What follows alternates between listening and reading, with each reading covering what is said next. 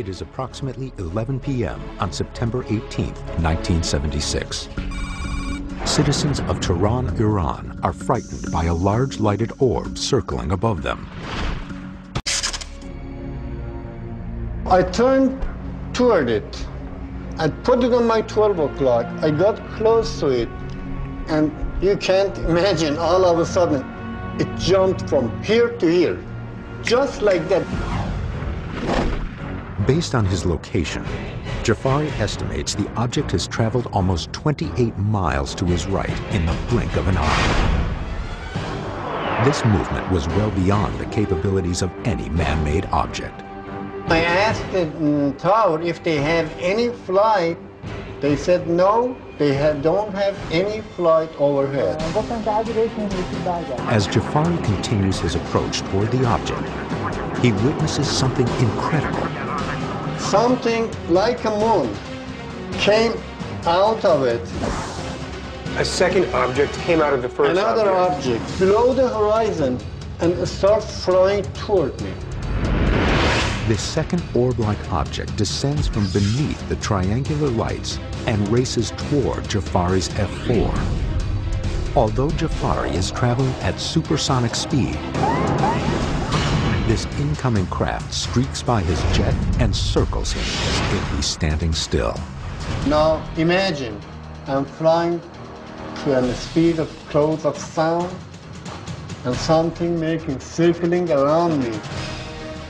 After circling Jafari's aircraft, the second orb now returns to the larger diamond-shaped craft, still hovering approximately 25 miles in the distance. For a moment, Jafari thinks he is out of danger, but to his astonishment, another orb has descended and is streaking directly toward his jet for the second time.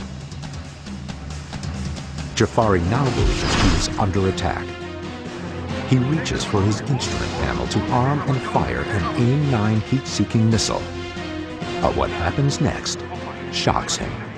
Green and red light should be both on so I could fire. When I looked back on the left side of the instrument panel, the weapon panel was out, no light on it. Jafari believes that in the heat of combat with this UFO, it sent a massive pulse of electromagnetic energy toward his plane, temporarily of the onboard electronics, including the navigation equipment, avionics, and weapons systems. With a disabled missile system and no way to defend against this unknown object, Jafari considers ditching his plane. I thought if it comes closer than 4 or 5 miles, I'm going to jump out. But before Jafari has to make that fateful decision, the object reverses direction and once again returns to the larger craft. When it moved away from me, I could see the main object there and went right underneath of it and disappeared.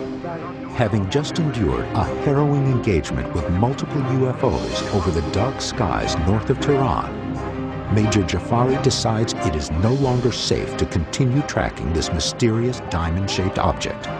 He is granted permission to return to Tehran, but as he descends, he realizes a second chapter of his encounter is about to unfold. When I was on descent, again another of these round shape was chasing me.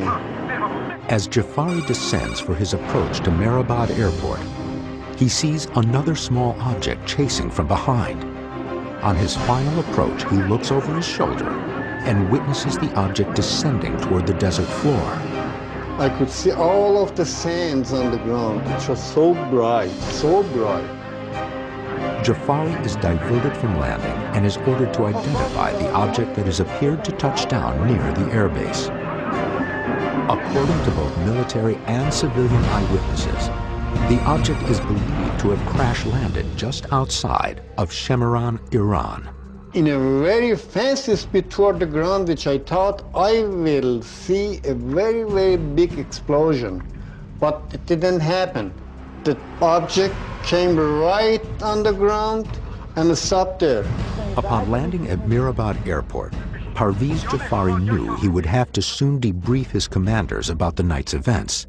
What he didn't realize is that the Iranian military weren't the only ones interested in his encounter. One of the American colonel was listening to me, writing, taking note.